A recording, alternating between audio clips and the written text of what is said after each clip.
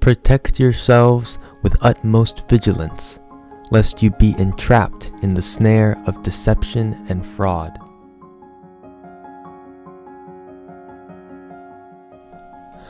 A fox once saw a crow fly off with a piece of cheese in his beak.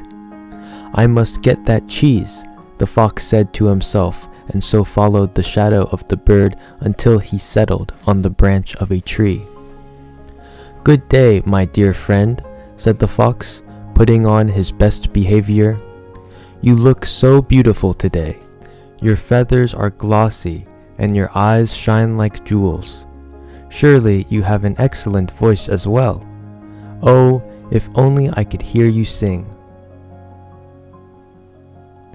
These words were like fresh water, satisfying the crow's thirst for praise.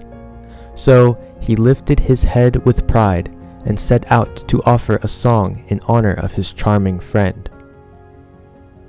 Of course, the moment he opened his beak, the piece of cheese fell. The fox snapped it up before it hit the ground and ran away, while the crow's not-so-pleasant voice filled the air.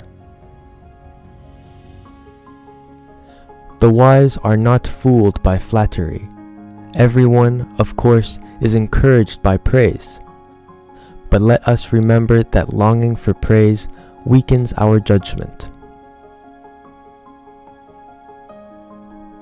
He, a true seeker, must so cleanse his heart that no remnant of either love or hate may linger therein, lest that love blindly incline him to error, or that hate repel him away from the truth. Most people, because of such love and hate, are bereft of the immortal face, have strayed far from the embodiments of the divine mysteries, and, shepherdless, are roaming through the wilderness of oblivion and error.